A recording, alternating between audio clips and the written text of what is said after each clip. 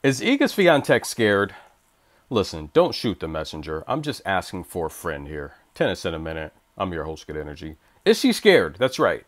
How come Iga Swiatek is playing this 250 in Bad Homburg? That's right. Big Bad Iga. How come she's playing here in Bad Homburg? How come she's not in Eastbourne, where all the other stars are at a 500 event?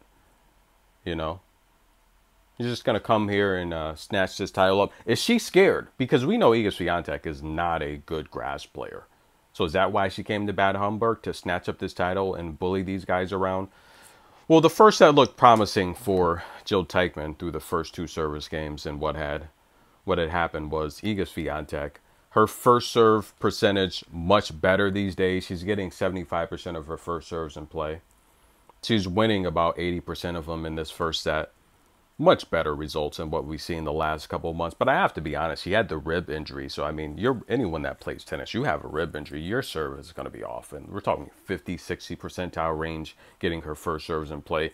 Jill Teichmann won about 80% of her first serves.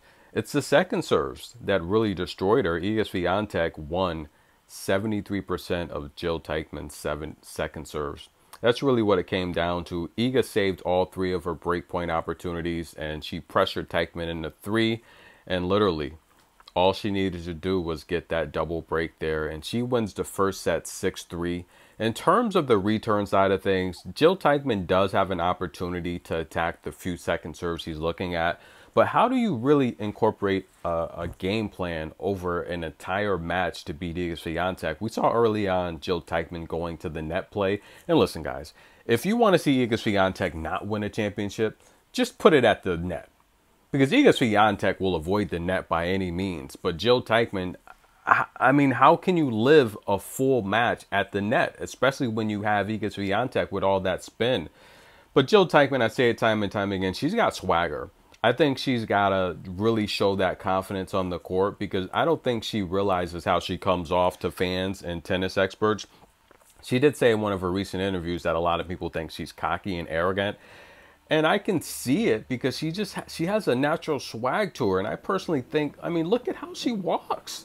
That's swag. Swagger on 1,000 trillion. I just wish she can get her coaching together, because I think she has a lot of untapped potential that she hasn't reached. I mean, she's what, maybe 25, something like that, in her mid-20s.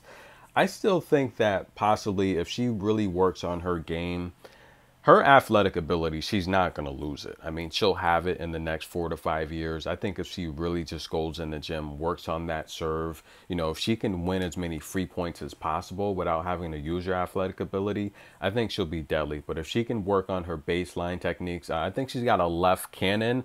I think it's best down the line. She's got to work on her center court balls when she's returning from the center. I think she makes a lot of mistakes there. But I think down the line is really good. I think mid-range on the run, she has a good game. Wherever she can use her athletic ability in the open court, she starts to shine, especially with the volleys. But I do want to see her work on her baseline techniques. I want to see her work on her spin. She doesn't really go to the spin a lot. I think she could use that to buy more time until she can work herself back into some of these rallies, instead of forcing the issue and pressuring shots that aren't there.